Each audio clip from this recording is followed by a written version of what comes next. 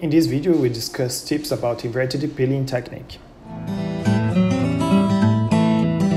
This is a good technique to treat large and chronic macular hole, as well those secondary to trauma and high myopia.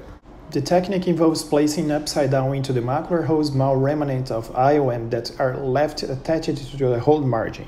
You can either leave the IOM 360 degrees around the macular hole or perform a pedunculated flap like in this case. In this surgery, a small pedunculated flap was left in nasal inferiorly and then it was flipped backward toward the base of the macular hole. You can use the cutter probe with minimal vacuum to trim the remnants of IOM. In the end of the surgery, start the fluid air exchange from the optic disc but keep some liquid in the macular region.